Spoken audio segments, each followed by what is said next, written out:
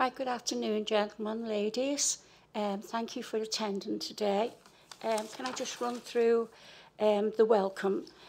I would like to welcome all present. Can I remind everyone that they will be broadcast live to the Combined Authority website and will be available for viewing? Can members please make sure that their phones are switched to silent and remember to turn their microphones off after speaking? Thank you. We shall begin. Are there any apologies? Thank you, Chair. We've had apologies from Councillor Burgess-Joyce. Thank you. Declarations of interest? Thank you, Chair. We haven't received any declarations of interest today. Minutes of the last meeting? The minutes of the previous meeting for Audit Committee held on the 28th of July are included on 1 to 6. Can I ask if the minutes of the last meeting are agreed, please? Agreed. Councillor Maloney. Thanks, Chair. Two very minor points. First of all, I represent Liverpool City Council. And secondly, my name is misspelt. It's M-O-L, not M-A-L. That's all. Thank you. Okay, thank you. Is that okay? Apologies, Councillor Maloney. We'll get that fixed. So do you want me to sign these now? Or have you got a pen? Thank you.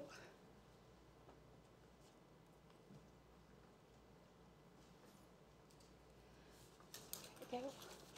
Thank you. Right, governance or update for the management breach conduct and complaints and whistleblowing. Can I invite Andy Henderson, Senior to Inform Management Office, to present the government update, please? Thank you, Chair. I last came before the committee, I think it was November last year. I understand we've had a refresh of membership since then, so I'll just go over a bit of background first. In 2019, the committee's terms of reference were amended to now include information governance responsibility for the combined authority. My remit involves overseeing our activities under the Freedom of Information Act, the Environmental Information Regulations, the General Data Protection Regulations, the Data Protection Act, and the Audit and Accountability Act 2014. So a lot of information. Combined Authority and Merseytravel remain two separate statutory bodies. However, in practical terms, there's a lot of overlap between the handling. I handle the requests for both Merseytravel and the Combined Authority. So all the figures that are provided in this report are cumulative for both organisations. The Freedom of Information Act and the Environmental Information Regulations, you may already be aware of them already through your work with the councils. They allow members of the public to ask for copies of any recorded information that we hold, and unless there is a specific legal reason why that information should not be disclosed, we have to provide it to them within 20 working days. The two sets of legislation are broadly similar. The Environmental Information Regulations, unsurprisingly, deal with environmental information, but they, other than that, they are broadly similar. The figures are, again, combined for both FOI, the Freedom of Information Request, and for the Environmental Information Regulations. For reference, I've included the 2019-20 figures as well as the 2021. As you can see from that, in the last reporting year, there was a marked increase in the number of requests that the Combined Authority and Merseytravel received, up to 193 from 91. And I think that's mainly due to the pandemic. I think the Combined Authority's profile rose considerably with the amount of work we were doing and the work of the Metro Mayor, and that triggered a lot more questions that we received. Common topics that we were asked about are our strategic investment fund, the work done by our program management office, things to do with our subsidised bus routes. Obviously, that's a very important work for the society that they serve. Lots of staffing details and major projects such as the local cycling and walking infrastructure plan, as well as the LCR Cares system grants that we were overseeing, and the hospitality and leisure grants as well. So we received a lot of requests for that sort of information. It was notable last year, and it's even more notable now, that the number of requests we receive as a combined authority for information that we do not have, that's not within our power, is significant. It was 23% in 2019-20. It went up to 46% in 2021. A lot of times, the email addresses for FOI requests get shared around quite a lot by journalist groups, social groups, and requests are sent out in a fairly mass sort of exercise. So we receive a lot of requests for things like social housing, which obviously we aren't directly involved with. There was just one request over the course of 2020-21 that wasn't responded to in time, out of 193. That was purely because the information that we needed, or the searches that we needed to do in order to answer the request, all that information was held in our off-site storage facility.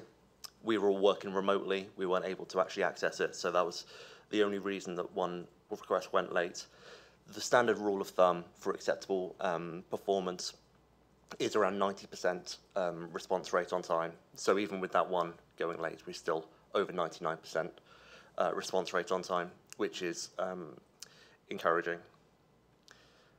With the General Data Protection Regulation and Data Protection Act, these were all requests for individuals' personal information. With GDPR, the General Data Protection Regulation came in May 2018. It was an EU piece of legislation, which we have since adopted fully in the UK post-Brexit. We deal with a number of different types of requests. Sometimes they're from people asking for their own information as a subject access request, sometimes from solicitors or insurance companies who need the information for legal proceedings. The police forces are able to ask us for information if they need it for a criminal investigation, and we're also able to provide information to the missing persons unit of the Merseyside Police or any other police force if there are any individuals who have serious concerns for their welfare. As their concessionary travel parties were all registered with us, we are able to provide the police with details of where these people may have used public transport on our network. The number of requests in 2021 was down from 1920. The vast majority of the requests that we receive, you can see from the table there, relate to legal proceedings. They are often CCTV requests for accidents in the tunnel. With the national lockdowns, the number of individuals remote working, the traffic obviously was a lot lower in the tunnels than in normal times. A knock-on effect of that was fewer accidents, which is obviously preferable, and fewer requests, so that explains the drop down there. I've included the Q1 figures for 21-22, which is seeing an uptick, which we would expect as the world opens up again. We also have lots of responsibilities away from requests for the proper and secure handling of personal information. That has been exemplified during remote working, since we have for the past 18 months, with the need to make sure that paper documents are kept secure at all times when they're outside the office environment.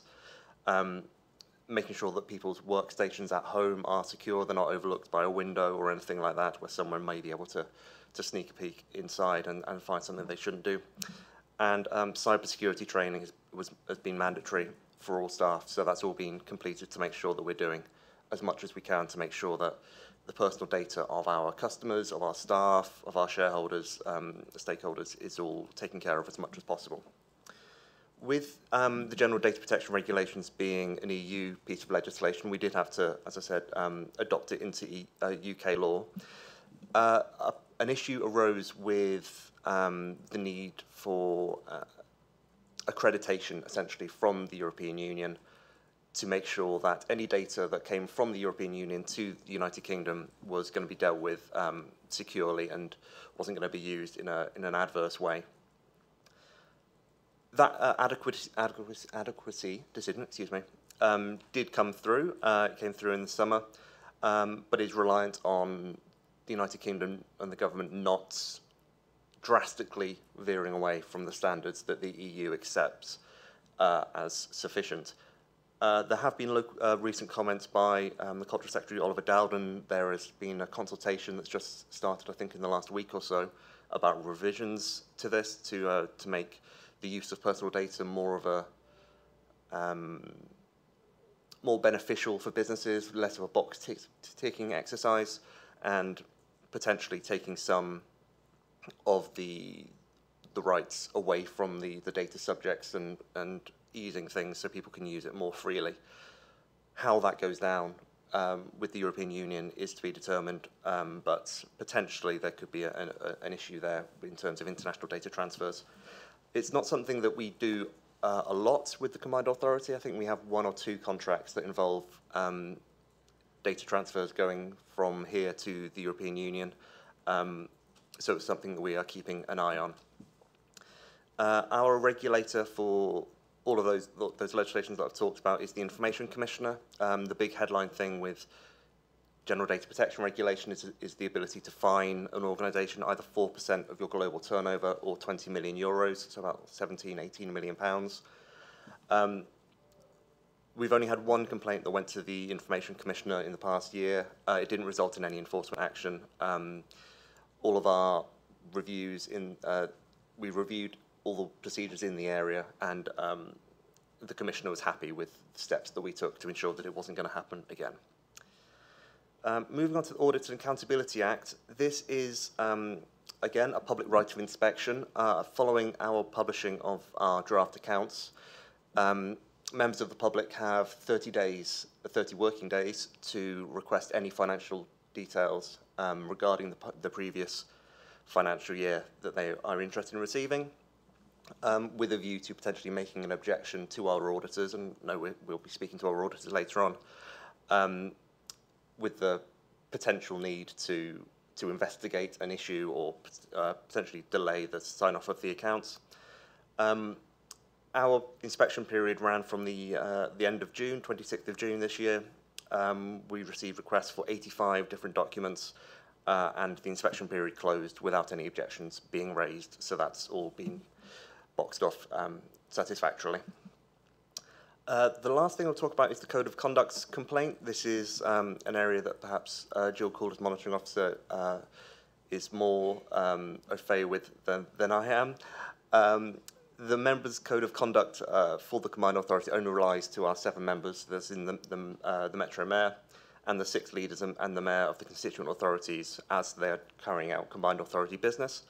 All councillors on this committee, on the Overview and Scrutiny Committee, and on the Transport Committee are still subject to their own authority's Code of Conduct. There were no complaints received for any alleged breaches of our Code of Conduct in 2021 for our 7 members. And then there's just a bit more in the report about the update to our Code of Conduct and a lot of collaborative working between the Combined Authority and our the other local authorities who have either adopted the same code to ensure consistency or our based on different versions of the Local Government Associations Code, just to make sure that everyone's not being surprised by anything that's going on.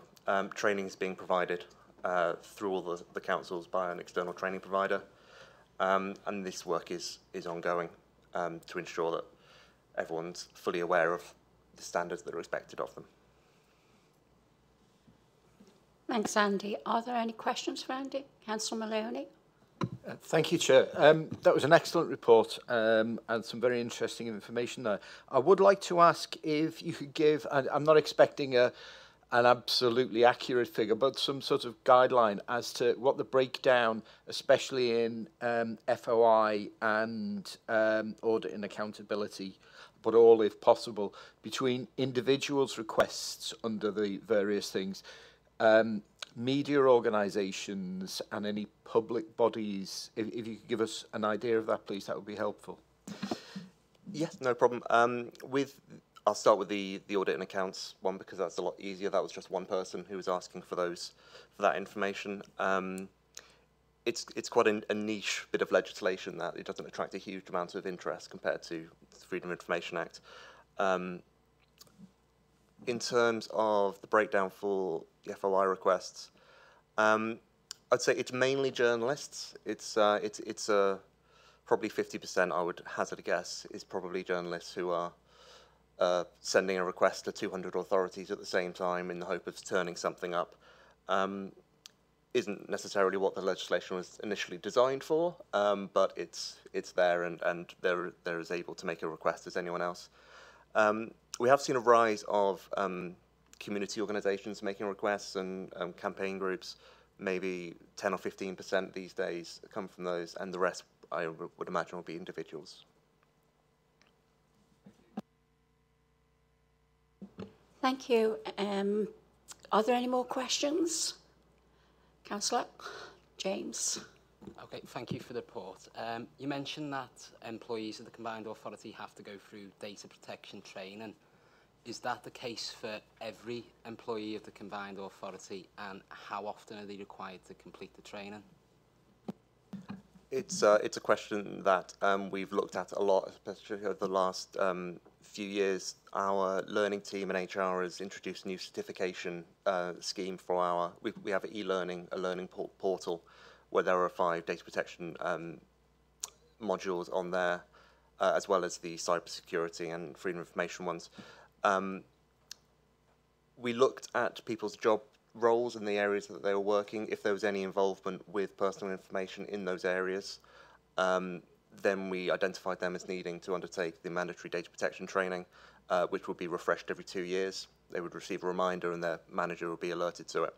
And that would all be reported corporately, so we would know where the uptake was, who needed further work to encourage engagement, as well as the e-learning portal that we have. Obviously, people learn in different ways. I often go out to different teams and provide bespoke sessions to them on their areas as well, kind of as the need arises. So it's something that is identified a lot in officers, the individual performance plans, our IPPs that we have. So it's something that we keep quite a tight leash on.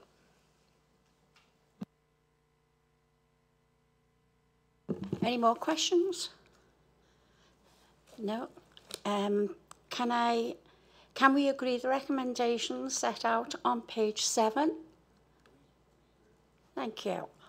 Item 5, Internal Audit Update. Can I invite Laura Williams, Head of Internal Audit, to present the Internal Audit, please? And can I just ask officers when they're doing, please, the acronyms, where I'm not very quick catching on to what they are, but there are people that may not understand what they are. So could I, as a request, just ask, could you bear that in mind? Thank you. Thank you. Okay, Laura. Thank you, Chair. Okay, so this report gives you an update on the internal audit work of Q2 to date, and gives you a breakdown of the 4 audits that we've completed in that period. And those are listed for you in section 2 of the report. Pleasing to note that there weren't any major organisational risk opinions arising from the work. So obviously those will be the ones that I will be drawing your attention to. So none of those have arisen in the period. We have 2, however, of moderate organisational risk, which is the next category down. And those, again, are listed for you. During the, as a result of the work, we have made a couple of high priority recommendations, actually the same recommendation to Mersey Travel and to the CA. So the way that it's presented in the report shows it as 2 recommendations, but it is essentially the same piece of work, and that is focused on reminders to staff right across the organisation about some of the key principles of governance, and I spoke at length about that at the last meeting, but that is set out for you at section 4.3 as one of the recommendations of note, and work is ongoing with all of the executive leadership team to progress that piece of work. The report also gives you a breakdown of recommendations that have been made in the past and where implementation and how implementation on those is progressing. And we do draw out for you a number of areas where there is a significant number of recommendations and gives you some detail around how those are progressing. And those are at section 336 on page 25 of your packs. We also then give a breakdown of our performance as an internal audit section, and we are obliged to do this under the public sector internal audit standards. So section 6 gives you a breakdown of where we are against our key performance indicators. Obviously one that will jump out to you on page 31 is our percentage of the plan completed. So at this stage in the year, even though we are a little bit ahead of the end of Q2, we will be looking at a target of 30% of our work completed. At this stage, we are only at 11%, unfortunately, which doesn't give me any pleasure. But what I would say is that, and the report sets this out, is that we did have a knock-on effect from some sickness absence earlier in the year, and that has set us back a little. But we do have a good deal of work in progress, and taking that into account puts us at around 32% completed. So that is more encouraging, and I do hope to be in a position to report much more positively to you at the next meeting. But I would also assure you that we will deliver the plan by year end as well. Then moving through to section 7 of the report, that gives you a breakdown on where we are with our self-assessment against the Code of Practice on managing the risk of fraud and corruption. We identified a number of actions, many of which are in progress, a couple of which are completed. We continue to progress those, and similar to previous colleague was talking about in terms of take up of training. We also have some fraud awareness e-learning training on the table, and round about half the workforce has completed that, and that is the subject of continued efforts to push and promote that so that we can increase take up in that area. The section also gives you some details around the proactive counter-fraud work that we do to prevent and detect fraud against across the organisation, and also the National Fraud Initiative, which again has been positive in terms of turning up very little in terms of actual fraud and error. So a small amount of £3,840 on a duplicate creditor record, which is really, really good, and it does give us positive assurance that our systems and processes for detecting fraud in those key areas are effective. And then finally, some good news. Members may remember at the last meeting I spoke to you about our forthcoming public sector internal audit standards external assessment, which took place last month. And I'm pleased to say that the initial findings of the report are that we fully comply with those standards, which is really excellent. And members of the committee obviously participated in the review, members past and present, participated in the review along with a number of officers. So thank you again for your support with that piece of work.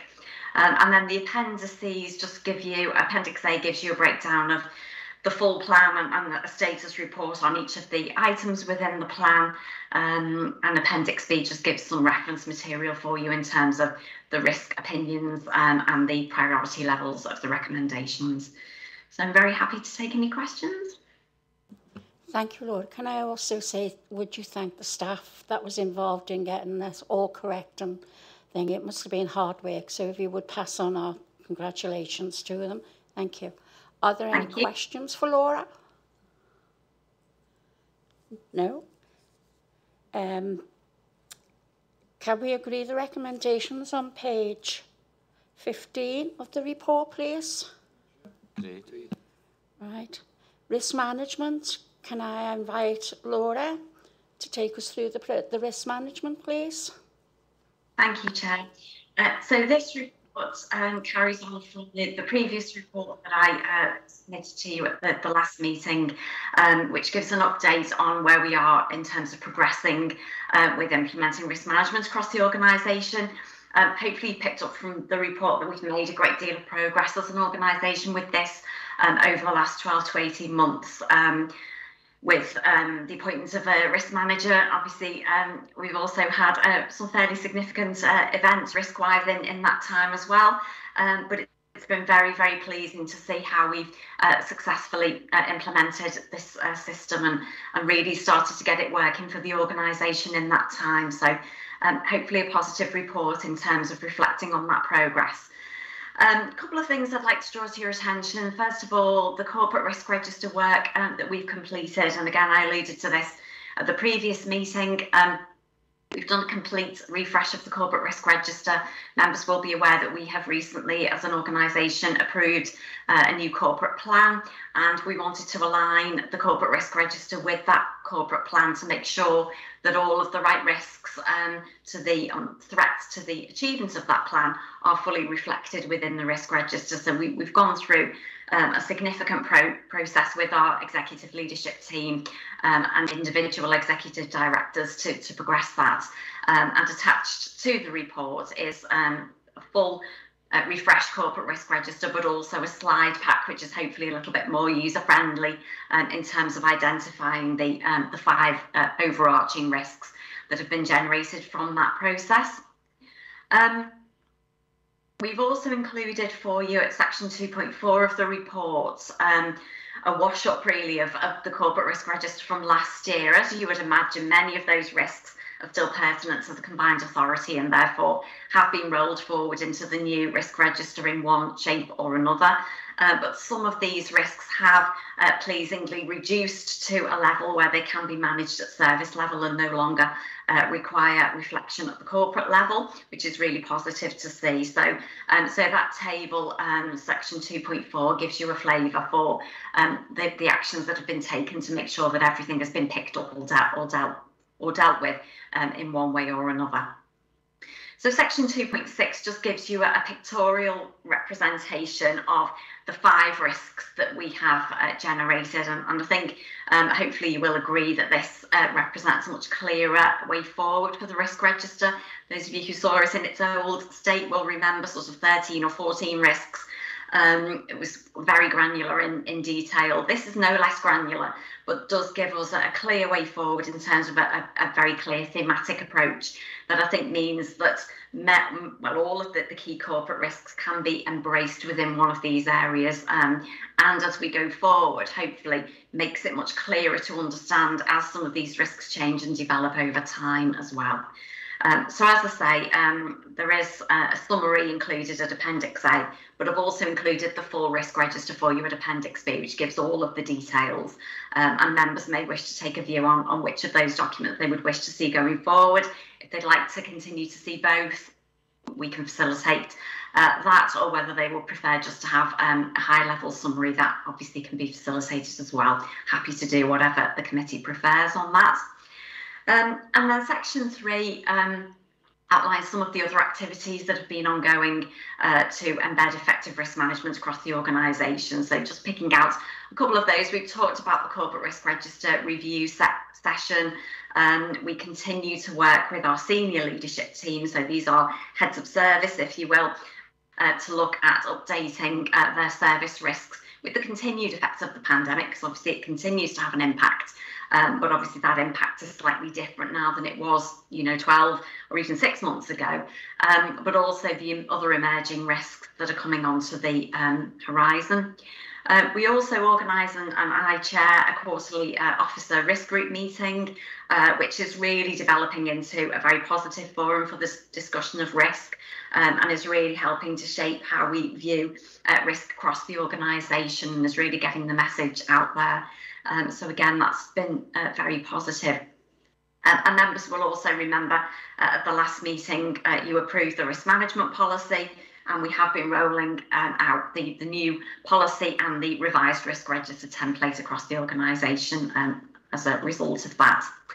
And finally, table there at section 3.3, which just highlights for you the progress we're making on implementing our internal audit recommendations around risk management. So we are the subject of internal audit. I have to take my audit hat off, put my risk management hat on then, and we have completed most of the actions. There is just one that is outstanding to complete by the end of this calendar year. So I'm very happy to take any questions. Thank you, Laura. Councillor Morgan. Thanks, Chair. Laura, you mentioned earlier on about the corporate plan.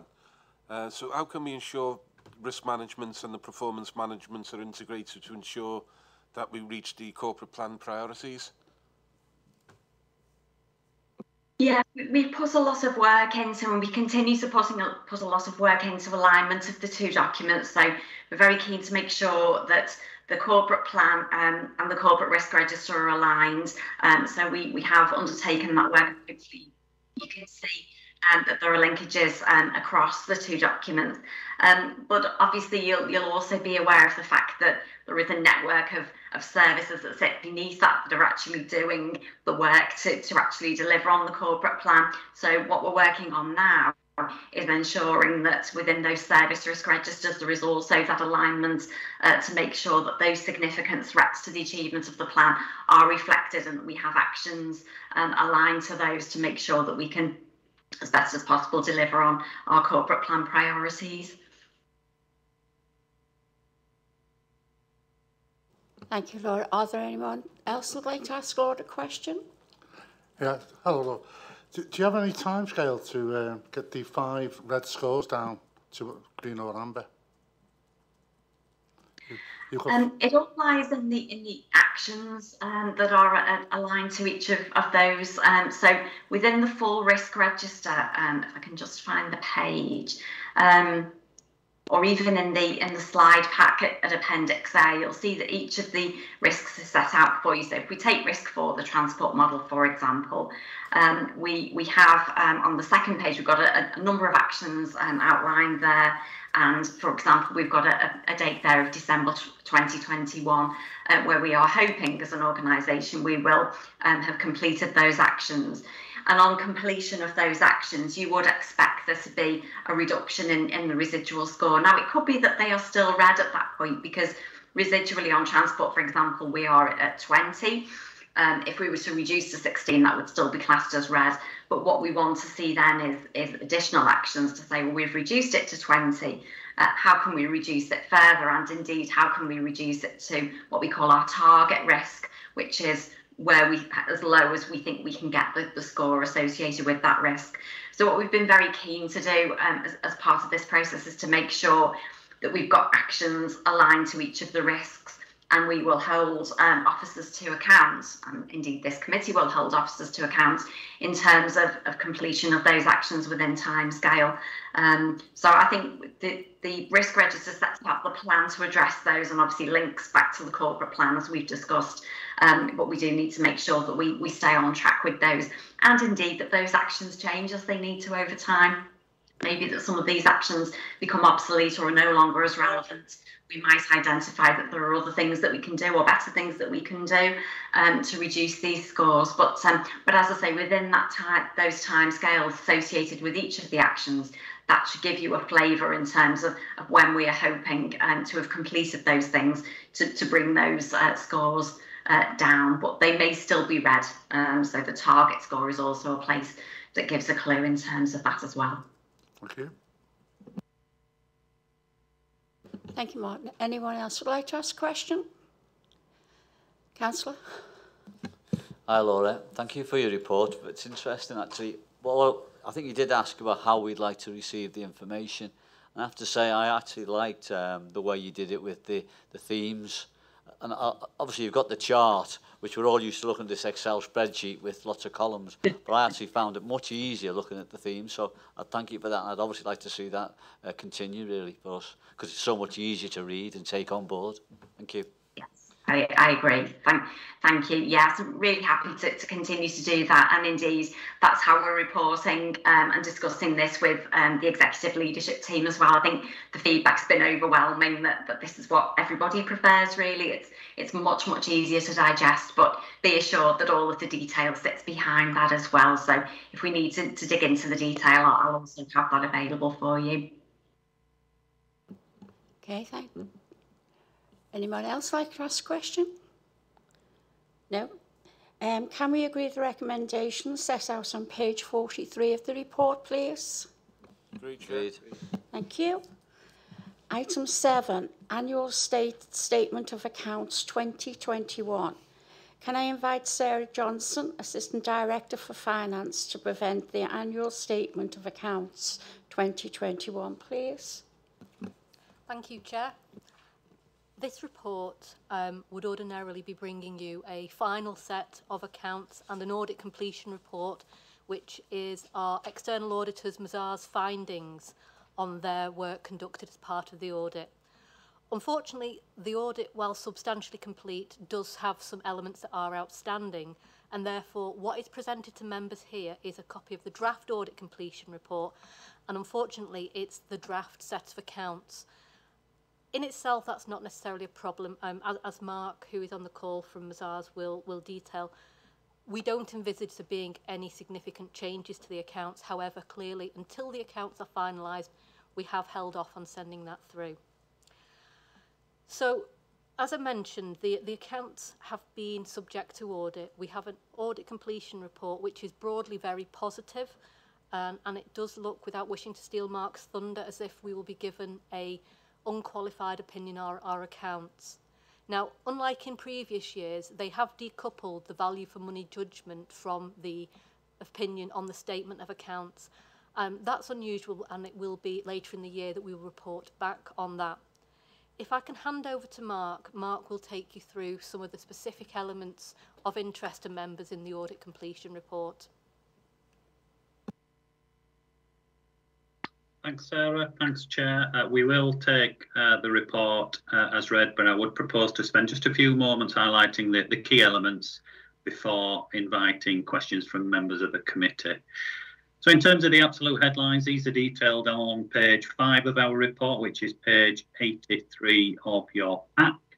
And as Sarah has said, the Audit and Governance Committee will be pleased to note that subject to the satisfactory completion of the now limited outstanding work, we do anticipate issuing a clean, unqualified opinion on your financial statements. The accounts that were presented for audit were of a good quality, and per page 93, very few and only minor audit adjustments have arisen through the audit process. Per page 93, no control deficiencies have been identified to date. Per page 95, no significant difficulties were encountered during the audit, and per section 4, which is pages 91 to 94 of your pack, and subject to the satisfactory completion of the outstanding work, there are no matters to report to the committee against the significant risks that we highlighted at the start of the audit. It is fair to say that some issues and some misstatements may arise as we complete the outstanding work, and we will provide the Audit and Governance Committee with an updated audit completion follow-up report prior to signing off. But I think it is appropriate just to say that at this stage, it is a really, really positive outcome from the audit. And on that basis, I would like to just take a moment to formally thank the finance team for both the quality of the accounts and also for the assistance that they have provided throughout the audit. Just a quick but really important note on the status of the audit. The committee will note at the top of page 85 of your papers, in relation to our pensions work, we are still awaiting assurances from the Merseyside Pension Fund auditor, and until we receive those assurances, we won't be in a position to sign the audit opinion.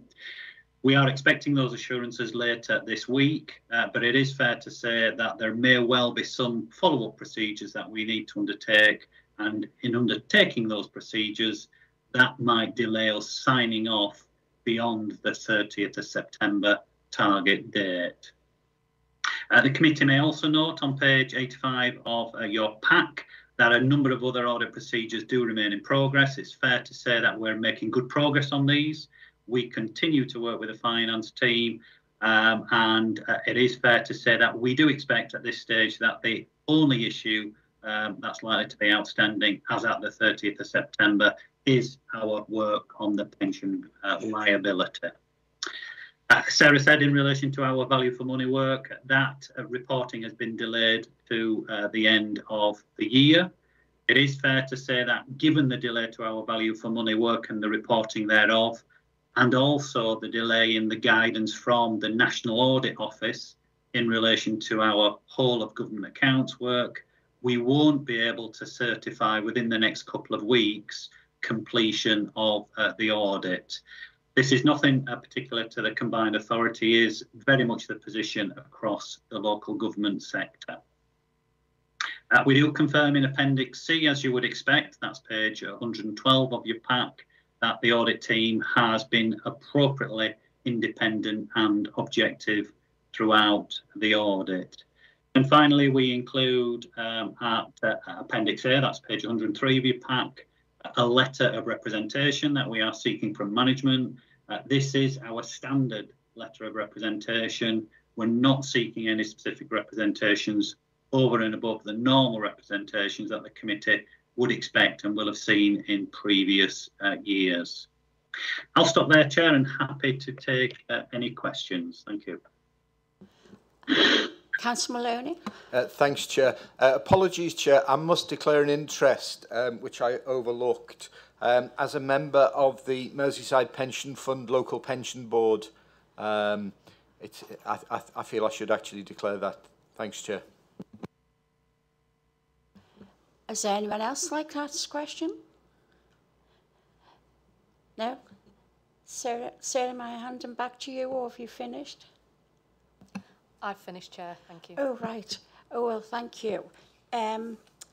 So can we agree the recommendations set out on page 75 of the report, please?